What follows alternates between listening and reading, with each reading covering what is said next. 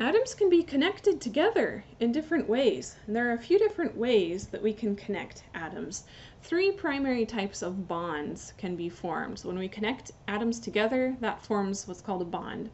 The first type of bonding we're going to describe is ionic bonds, and this is the sort of bond that we get when one atom completely donates an electron to another atom. So it literally just hands it off. Let's take a look at this happening.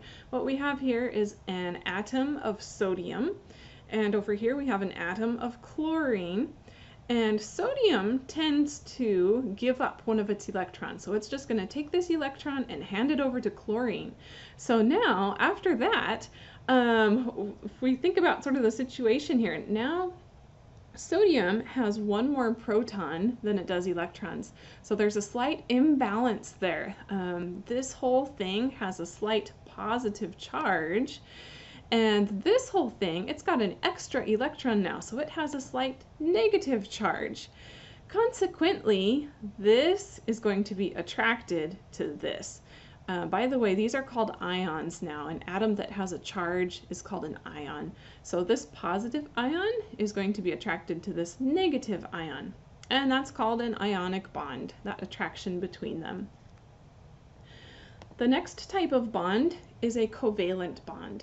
A covalent bond involves sharing of an electron between two atoms. So instead of completely handing over the electron, now the first atom just kind of part way holds it out, and the electron ends up being shared between two atoms.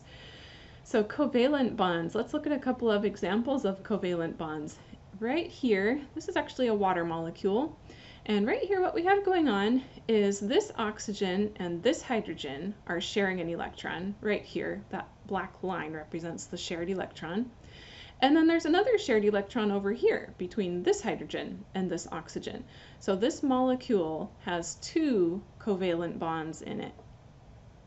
Now, a couple of different styles can come up for covalent bonds. The oxygen atom tends to hold on to the electron a little bit more strongly. It pulls the electron towards itself a little bit more closely than what hydrogen is able to do. So we say that this is a polar bond. It has a negative end and a positive end. That's what these symbols are representing. This is called a partial positive. This is called a partial negative charge on this end of the molecule. Same thing over here. The oxygen is more negative than the hydrogen, so we've got a partial positive and a partial negative down on this end of the molecule. So that's called a polar covalent bond. Polar is referring to the unequal sharing of electrons. Right in the middle here, we have a different type of molecule. This is methane. Methane consists of a carbon and 4 hydrogens. And in this case, all of these bonds, this is a very symmetric molecule, so all of the electrons in the bonds are going to be spread kind of equally around in this molecule. So there's not particularly a negative end or a positive end. All of these bonds are pretty equal in terms of the sharing that's going on. So we would call this a nonpolar covalent bond. Actually, there are 4 nonpolar covalent bonds in this molecule. Finally, just as a quick note, it is possible to share more than one electron between two atoms, and so if we're sharing 2 electrons, we would call it a double bond. If we were sharing 3 electrons, we would call it a triple bond. We won't be encountering those quite as much as single bonds, so mostly we'll be concerned with these 2 types of covalent bonds in this course.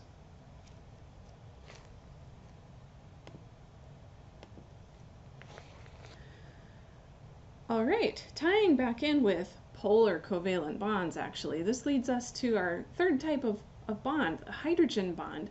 A hydrogen bond is a special type of attraction that can exist between molecules, actually. So instead of talking about bonds between atoms, now we're dealing with entire molecules.